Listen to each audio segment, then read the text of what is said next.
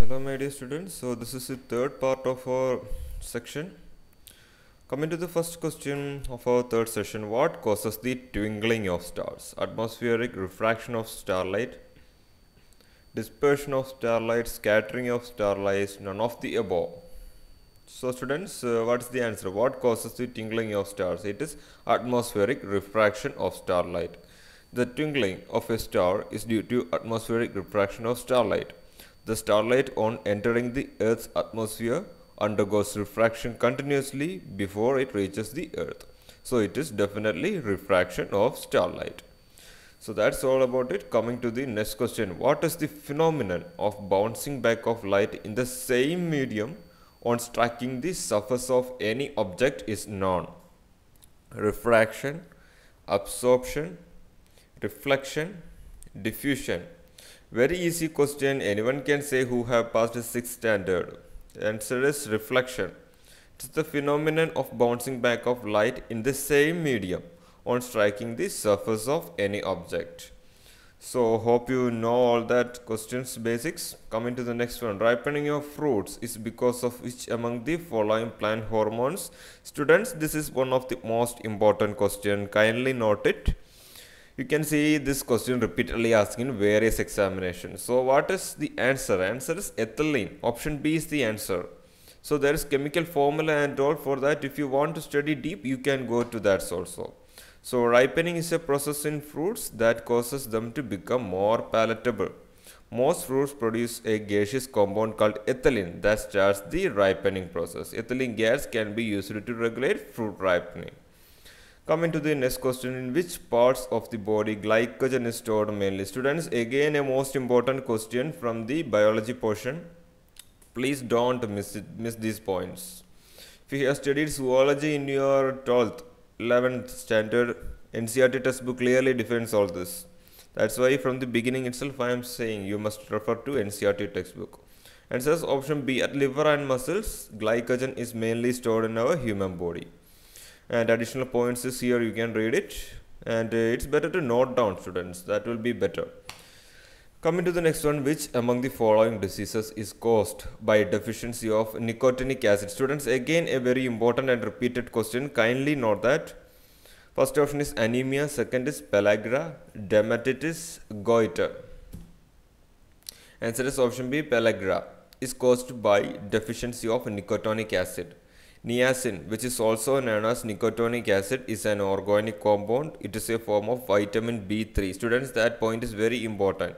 An essential human nutrient. So points related with vitamin B, vitamin B1, B2, B3, etc. We have already explained that in our first video. Kindly go through it so you will get a clear idea. Question number 56. The chlorophyll cells within the plant leaves are perfectly optimized to absorb which of the following waves of the sunlight? Again, a very important question.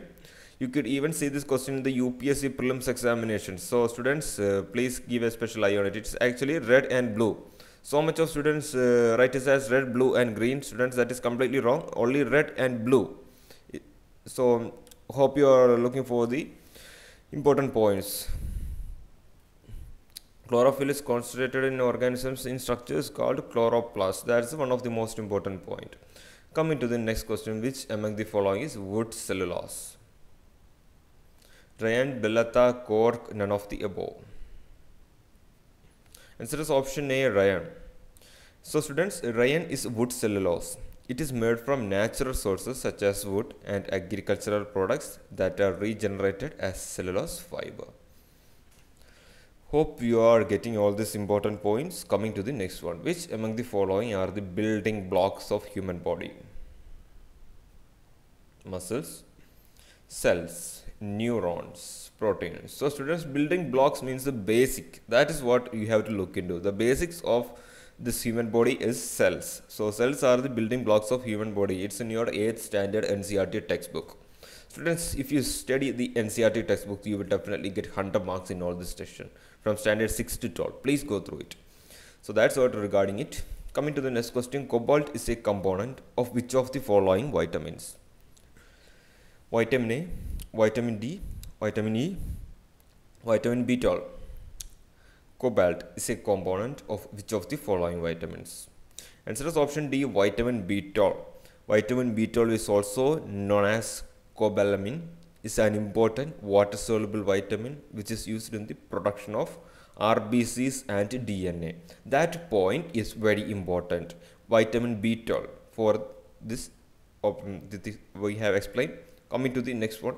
What do we call an undoped semiconductor? Very important portion from the semiconductor region of your 12th standard NCERT textbook.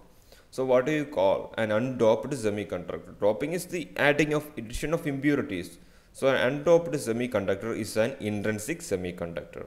It's given the important point. This means that holes in the valence bond are vacancies created by electrons that have been thermally excited to the conduction band.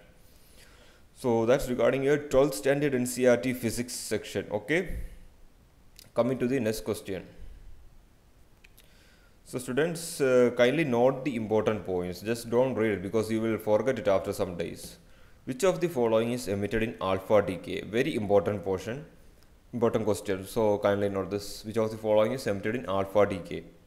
What is the answer? Answer is option A, helium nucleus. In alpha decay, helium nucleus is emitted. Alpha decay or alpha decay is a type of radioactive decay in which an atomic nucleus transforms or decays into a different atomic nucleus with a mass number that is reduced by 4 and an atomic number that is reduced by 2.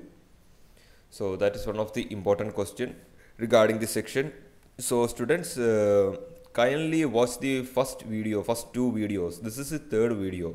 I have given the link on the I button. You can check it and please refer to that video. What do we call the reactions in which heat is generated? We have explained this in our video number 2 already with an example. So heat is generated means exothermic and absorbed means it is an endothermic reaction. So that's the main point you have to note down. Hope this you are concentrating on this video. Okay, please don't skip this video, students. Try to hear what I'm saying and give some additional knowledge to your point. Okay, so that's what regarding it. Coming to the next question. Question number 63. Which of the following is a part of Chalcagen group of the modern periodic table? Option A, boron. Option B, tin. Option C, lead. Option D, oxygen. Answer is option D, oxygen. Oxygen, these groups are the chalcogens, are the group of 16 elements of the periodic table. This group is also known as the oxygen family. It consists of elements oxygen, sulfur, selenium, tellurium and the radioactive element polonium. Very important point, radioactive element is polonium. So you'll may get the questions related to Bayer's process is very important. It's related to which of the following? Bayer's process, production of copper oxide, production of alumina, production of zinc oxide, production of silicon dioxide. Students, the answer is option B, production of alumina.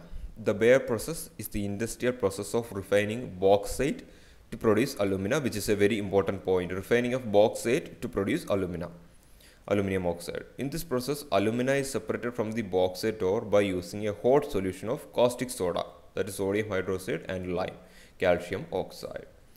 So hope you are noting down all these important points, students, because these are very important. Coming to the next one, which of the following alpha emitter is commonly used in smoke detectors? Which of the following alpha emitter is commonly used in smoke detectors? So students, what's the answer? Bismuth 209, americium 231, uranium 238, protoactinium 231. Answer is option B, americium 231.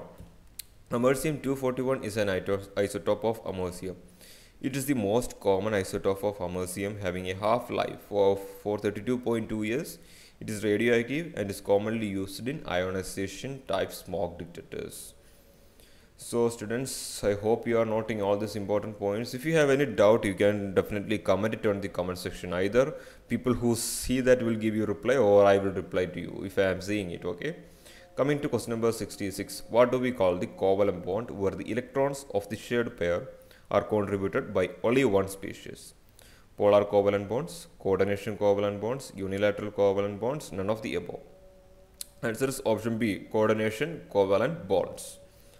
So students, I hope you know all these basic things. The covalent bond where the electrons of the shared pair are contributed by Only one species are called as coordination covalent bonds or dative bonds.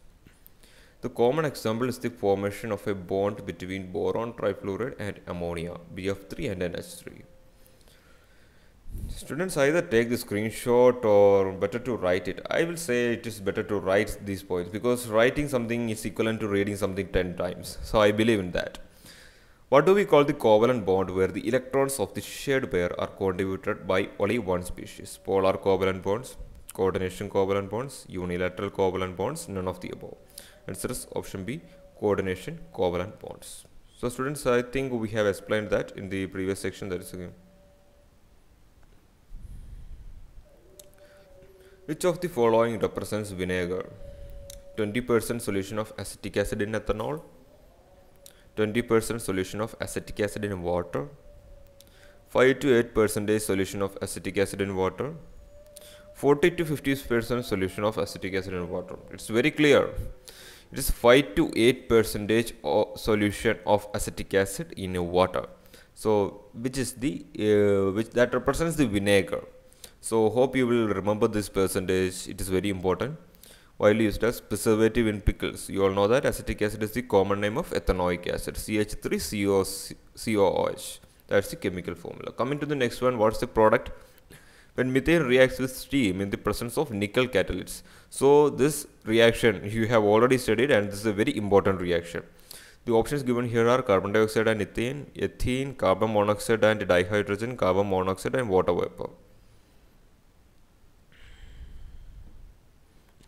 Students, the answer is option C, carbon monoxide and dihydrogen. Methane reacts with steam at the temperature of 273 Kelvin in the presence of nickel. So you have seen that, which is the first member of alkane series. Methane, acetylene, propane, ethene. Answer is option B, acetylene. The first stable member of alkane series is ethane, which is popularly known as acetylene. Acetylene is used for arc welding purposes in the form of oxyacetylene flame obtained by mixing acetylene with oxygen gas. So students, hope you all are doing it well. So next question, which of these elements is added to natural rubber in the process of vulcanization? A very basic but important question from the polymer chemistry topic. Carbon, sulfur, potassium, manganese. It is very clear that the answer is option B, sulfur. Sulfur is added in the vulcanization reaction and the process. So the process is called as the vulcanization. Please write these important points, students. These all are very repeatedly asked questions in various examinations. So this will definitely help you. Which of these polymers are used to produce butyl rubber? Butadiene and neoprene, butadiene and styrene, butadiene and acrylonitrile, butadiene and isobutylene. Answer is option D, students, butadiene and isobutylene. So you can see that some of the most questions from the topic are polymer chemistry, related with the polymer chemistry. So it's a very simple chapter. Please go through all the basics regarding it, so you can score full marks in this section. So hope you are writing down the important point. After that we will go to the next section. So students, there will be one more video for the series, that is the video number 4, which will contain up to 100 questions, so that we will be completing our deal of 100 questions. Coming to the next one, which of these metals comes into use in the treatment of bipolar disorders? Carbon, lithium, nickel, cobalt. Answer is option B, lithium.